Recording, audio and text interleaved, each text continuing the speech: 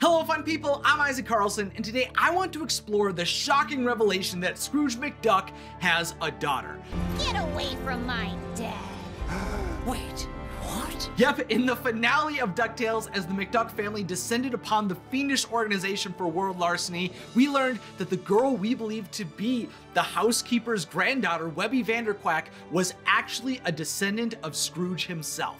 But how did this even happen? For the longest time, Webby was told by her granny, Bentina Beakley, that her parents had died after she was born. She thought Mrs. Beakley's daughter and son-in-law were the people that never got the chance to raise her, but that wasn't true. Webby wasn't even laid in an egg like a typical duck. What we were told was that the leader of F.O.W.L, Bradford Buzzard, commissioned a clone of Scrooge to be manufactured by his subordinate, Black Heron. Thus, Webby wasn't a child born in a traditional way, meaning that the identity of a mother figure will likely never be revealed. Scrooge didn't have a child with his on-again, off-again romantic partner Goldie O'Gilt or anyone else, but actually in the comics, there's been some allusion to that idea with a character called Dicky Duck, who was canonically the granddaughter of Goldie and called Scrooge her granddad. But there's no clear mother or genetic contributor in the same way as Scrooge was. Who is Webby made from?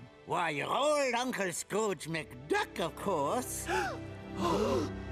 Obviously, Webby isn't an identical clone to Scrooge since she was born a female duck while Scrooge was born a male duck, but it seems that the template for her DNA was based primarily off of the richest duck in the world. Webby was Scrooge's daughter, but then how does Webby relate to everyone since that new connection has been realized? You know, I've gotten a lot of questions from fun people asking whether or not Huey, Dewey, and Louie would call her their aunt or their cousin. It's not necessarily an easy connection to be able to rattle off in this family tree, but I promise her place in the Duck family tree will make sense.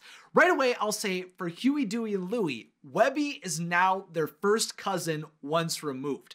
But let's discuss what that actually means. Now, Webby being a first cousin indicates that she is a direct descendant from one of the triplets' uncles or aunts, which makes sense because Webby is the daughter of their great uncle Scrooge. If Webby were to have little ducks someday, they would then be second cousins of Huey, Dewey, and Louie because they would be the second generation that came after their great uncle Scrooge. The once removed part of Webby's relationship to the triplets, though, indicates that there is one generation that separates their connection, since Scrooge is a great uncle to them.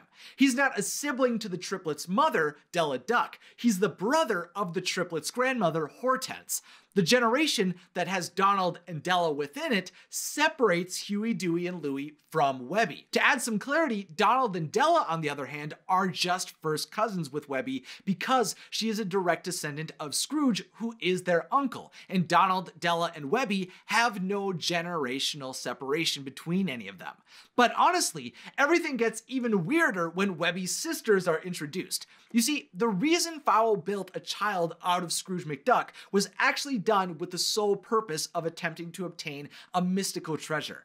Decades before F.O.W.L's undoing, Scrooge had hidden away an object capable of altering reality known as the Papyrus of Binding. Only his heirs were able to reach it because of his actions. So Bradford decided the easiest way for him to get the papyrus was to grow and control an heir of Scrooge, only he lost the child before he was able to begin to raise the girl. You see, Agent 22 discovered the baby, took her so she would be free of being an instrument of evil, and decided to hide and raise the child under the protection of her most trusted ally, Scrooge McDuck.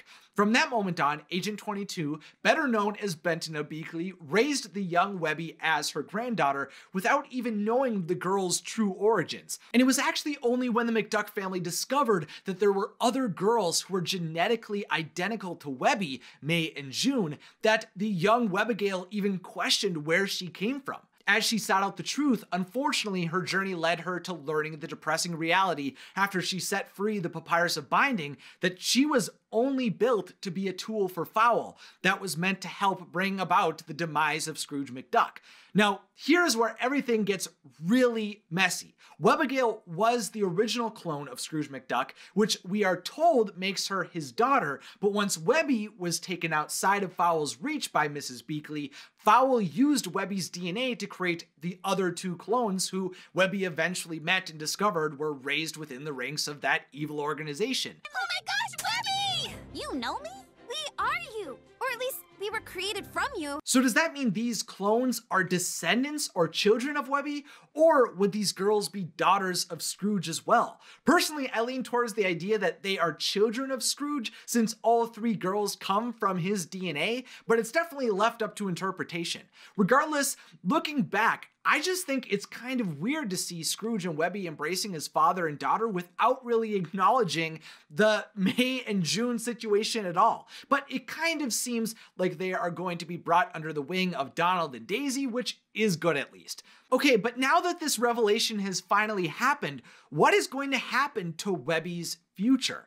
Well, even though Webby was designed to be an enemy of Scrooge who was genetically related to the McDucks, the truth was that she had already found a place in that family. Sure, she now had a defined connection to Scrooge, but the reason Webby was able to find the Papyrus of Binding and the girls who were genetically identical to her were unable to, all had to do with her relationship with Scrooge. Long before she was revealed to be Scrooge's daughter, she had been welcomed on adventures, shown a great deal of respect, was already deeply invested in the mysteries they explored, and she had been embraced by everyone who lived in the McDuck mansion. While I think it's possible that the result of Scrooge knowing Webby is a direct descendant of him may have some impact on the way he treats her, to me, I feel like the majority of the 2017 DuckTales series showcased Scrooge opening his heart to everyone he was close to and welcoming those people into his family. His prioritizations were being refocused as he healed from the devastating trauma of losing his niece a decade in the past.